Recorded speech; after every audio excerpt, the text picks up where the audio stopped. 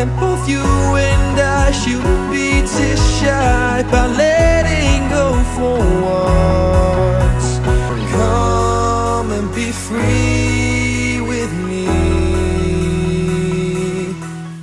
Hey everyone. Hey, welcome. We are going to take you today, along with us, to see Bear Country, USA. It's a drive-through game park located about halfway between Rapid City and Hill City, South Dakota. And No lions or tigers, just bears. just bears. Oh my. No, they got elk in there, and they got a wolf if you can find it. Reindeer. Yeah, reindeer. Bighorn sheep. So some neat animals. It's a drive-through game park. So instead of taking Grace, our work camping job, we were lucky enough to have the use of a van, and that's what we're going to take to go drive through and see the animals.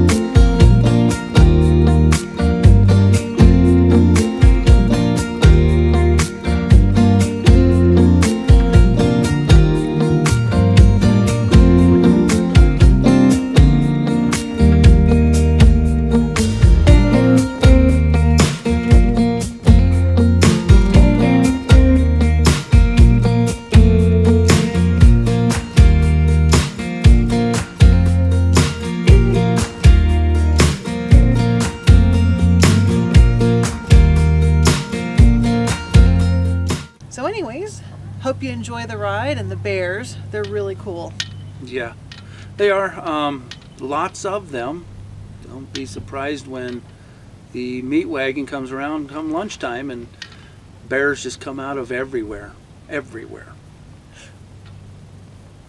So we were just driving along and saw a couple bears. One of them was playing in the water, and all of a sudden we see this bear running. And we're thinking, where's he going, you know? And then we see another bear running, and then we see more bears running, and then we saw a truck, and we realized that's the food truck coming around. Mm-hmm. They had all kinds of raw meat, bread, you know, just scraps that they've probably been donated to them. Vegetables, you saw some of them eating carrots and Yep. big chunks of meat. But it was so cool to be there right at the time that food wagon came through, and to see them just literally surrounded our car. Literally. Everywhere. Right up alongside of it too, right in front of you. You know, it was pretty cool.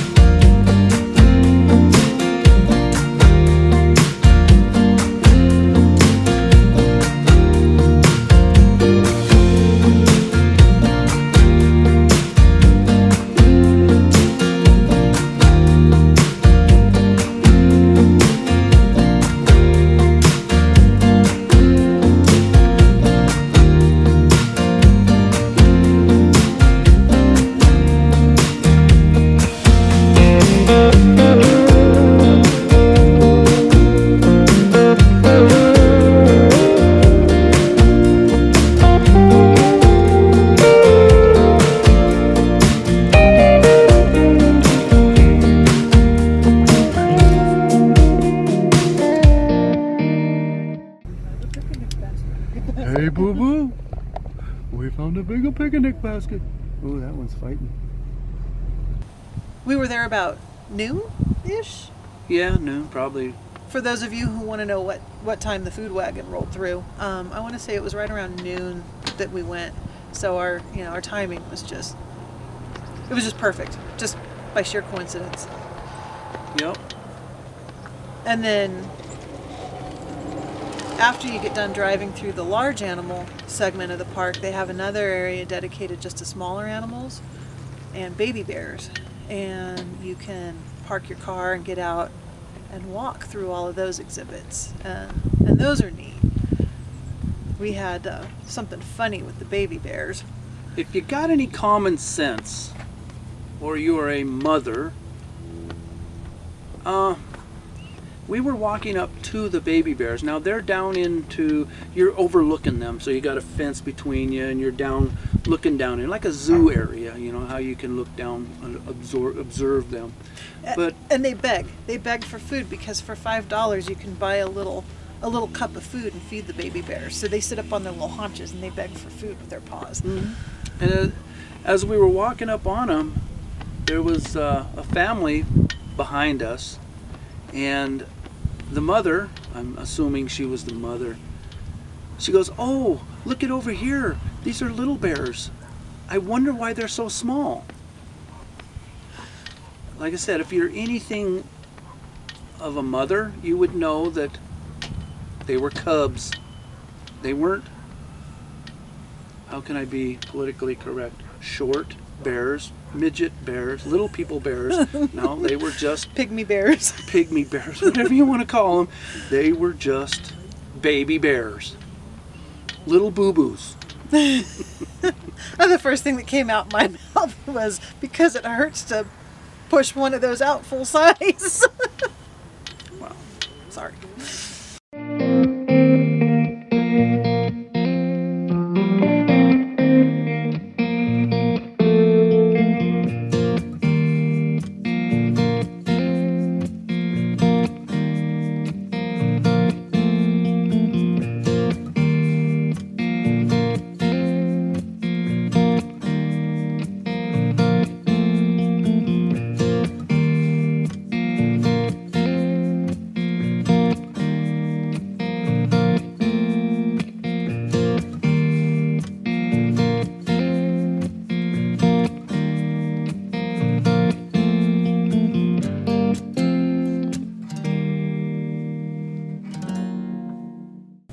This is one of our freebies that we get by camp hosting up there. They have the VIP program for seasonal workers, and it's so you can go out and promote these different attractions. And it's been really a great thing to have, because we've saved probably a couple $100 maybe. Yeah. On all the different attractions we've gotten into for free. If you go back and watch some of our other South Dakota videos, Crazy Horse was free. That saved us $28. And the 1880s train ride, I think that was $30 a person. We did that for free. And this is free. And so kind of a neat thing if you're working up in that area. They give you a list, a lot of things you can do for free. Yeah. Do expect, when you go in, do expect to wait in line of your vehicle, because a lot of people, they will stop, and you know, it's like the first time they've ever seen anything like that, and take pictures. And you'll see all kinds of vehicles. There were people that were towing trailers, RVs, driving their RVs right through the park. So it's big enough to swing a rig around in there. So if you don't have to stop somewhere and unhook if you don't want to. I'd say a good 30-foot trailer was a couple cars in front of us wheeling around. So we had a really great time at the bear exhibit. Recommend it to anyone who really loves animals and is in the area. It's worth a trip over there. And then we get back to the campground, and where we parked the van that we were using while we were work camping, it was kind of down below and off to the side of our trailer. It was in the overflow parking, but we were up a little, you know. This is the van, here's the trailer, if you can see me, van, trailer. So we get back, and he always backs in, so that when it's time to go to work, he's ready to just drive out and go to work. And so we pull in, he backs the van in and looks at me and says, "When did we get that hole in the side of our trailer?" And I said, About yay big. "What hole?" 50-cent piece. Yep.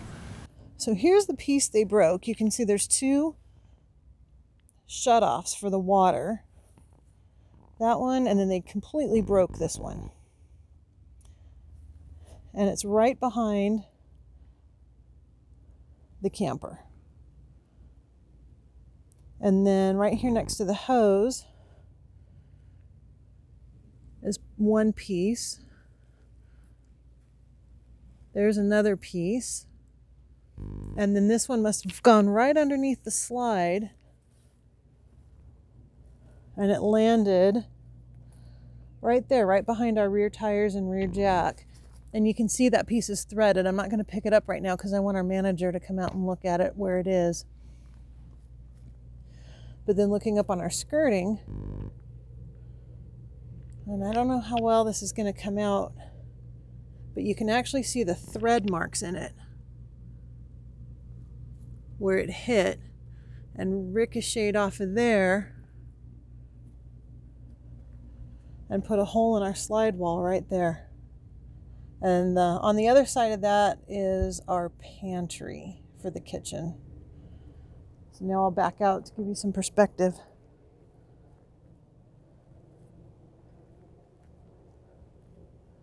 Of where it is.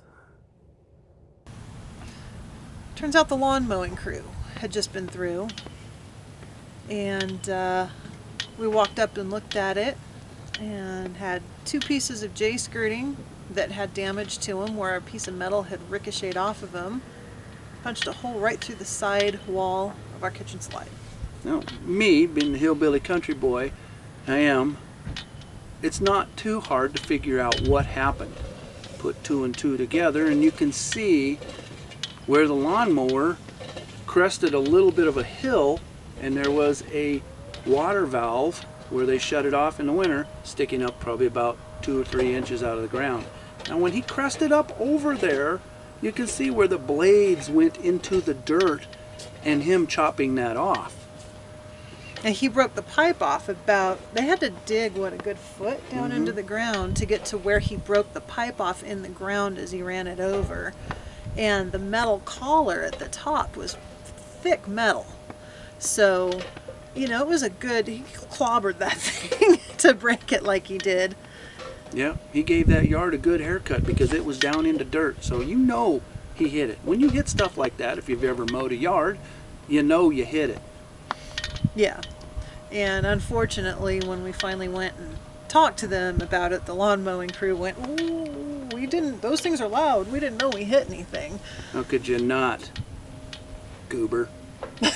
I'm not upset at the campground. I'm a little upset at the mowing crew, you know, for not fessing up. Yeah. So we're lucky in that the manager of the campground that we were working for submitted it to her insurance company, and so they're gonna make it right. They're gonna get our camper fixed. It's gonna take a little bit of time, but the insurance company seems great. They're willing to work with us as far as us being able to get to a place to get it fixed, or even to get to a place where we can get an estimate.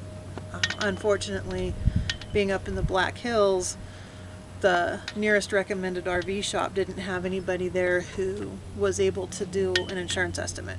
So we'll save that for when we get back into a more populated area. That means we're going to have to be around people. Yeah, that means we're going to have to get social. And then we'll get the estimate done, and then after that gets approved, we'll schedule the repairs and get them done. And it may take a little bit, but it'll get taken care of. So thank you all for joining us today. We hope you enjoyed your trip through bear country, And if you're curious about this whole camp hosting thing, join us next time, because we're going to talk about our job specifically, what we did, and how we liked it. Thanks for coming along, guys. We'll see you next time. See ya. Bye.